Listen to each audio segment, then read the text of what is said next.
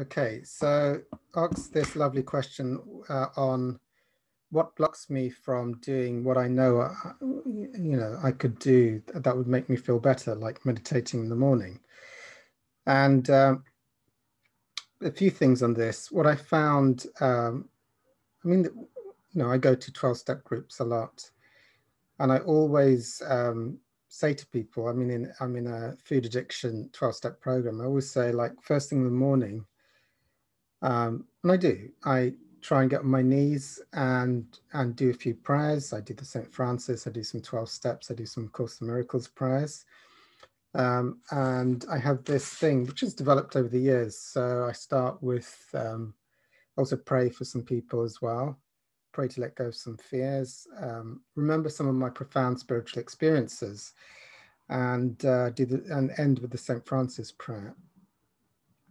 And some days, I wake up and, there's a thought like, I don't want to do my prayers this morning. But I think, I can't remember a time when I haven't done it. Probably the last time I know I didn't do it was when I was in hospital after an operation. But so I think I've always done it more or less every day. And that for me is just to signify having something to start the day, which is more important and that is spiritual than everything else in my life. I found that to be very indispensable from me, in the sense that even though there might be resistance, but it's like the thing with me now is like, you do your prayers or just lie in bed. And so if you want to get out of bed, then get on your knees first and then pray. You're not allowed to go to the loo, you're not allowed to do anything, not allowed to have breakfast, just do your prayers. And I do that, and I find that difficult. Some days very easy. I'm waking up with lots of energy and zest, and some days not. But by doing that, it shifts something very, very profoundly, that I've got the willingness to do that every morning. And after I do the prayers, it's like it's relatively easy to get on with the things that I think are intuitively I need to do. So so by getting on my knees first thing in the morning and making that a priority, I then do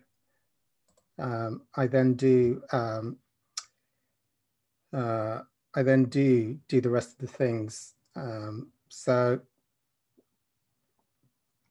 that's one thing I've learned. I also learned that after my hospital visit, that I stopped my routine, my daily spiritual routine, for a period of time. And that created, that meant that it was very hard to rebuild the momentum. And what I found by not having a morning spiritual routine was that it's very hard to reestablish one. So when I do reestablish spiritual routines, I know that to let them go will probably mean that it'll be very, very difficult. And I also found out that it was doing a huge amount for me, having my, at that time, prayer routine and my my Course in Miracles and my Field of Feelings practice. So letting it go, I then found that things were much more manageable, much more difficult, and much more fuzzy. So there was a longing to return. I think when you let things go, which are spiritual routines, you then hanker back to the happiness and freedom you had when you were doing them on a regular basis. That's one thing. The other thing is, which is a classic one, praying for willingness to do this. Also, just sharing about it tends to reduce the pent up things.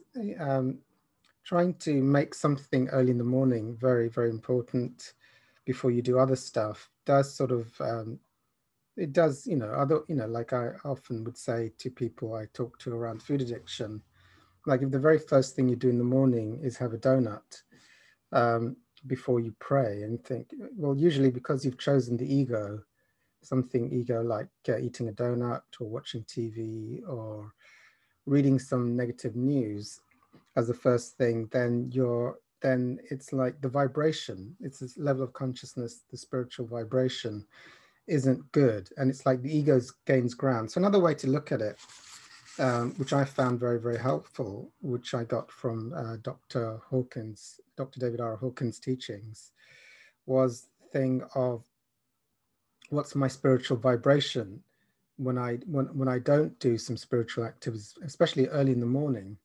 So if I go into more of an ego, if I go into, if like the first thing in the morning, I'm eating donuts, I'm reading negative articles and looking at some conspiracy theories, then that already sucks me into a vibratory field, which means that my ego is more dominant.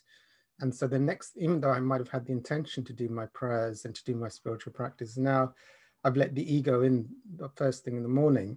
And so it's probably, I'm going to be in that field of ego resistance.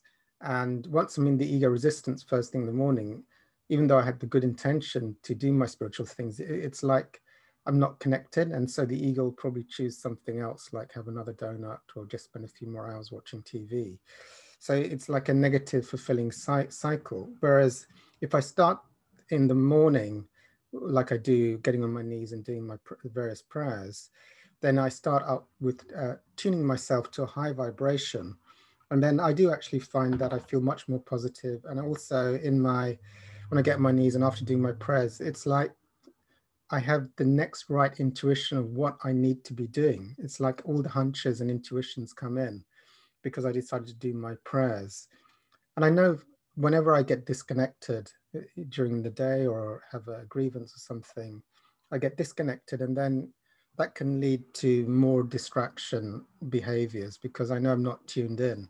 And I'll often do things which are not the things which would be of the highest good for me. So praying for willingness, trying to get into a good habit first thing in the morning with anything that's spiritual.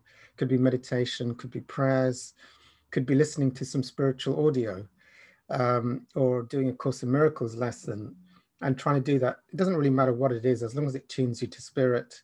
And then the next right thing is most likely to happen. Then if the very first thing in the morning one is doing something that might reduce the connection to the divine. Let me just think of what blocks me from doing what I need to do. Okay, another thing is like, what if I've got things that I need to do today, which I've got a lot of resistance to do? I mean, habitually for me, that would be like, oh my God, I have to do taxes today. And my ego would say, I do not want to do inland revenue taxes today. I'd rather do it another day. Who wants to do inland revenue today?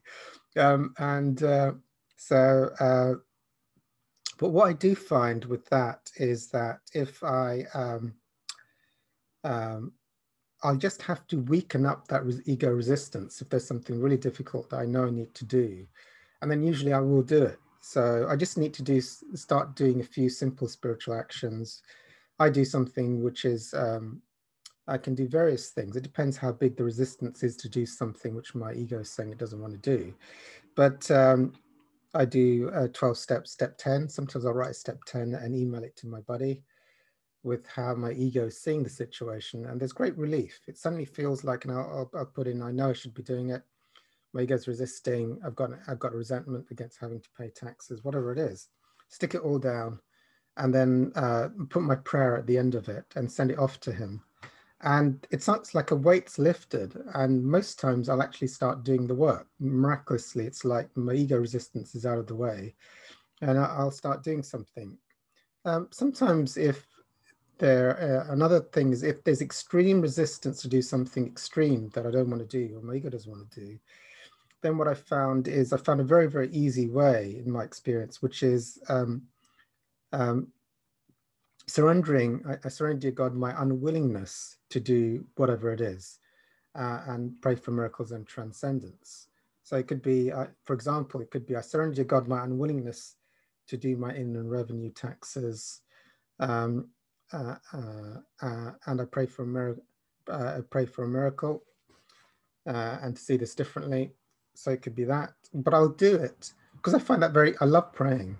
So there's no resistance to praying. There can be a resistance to start doing your inland revenue taxes now.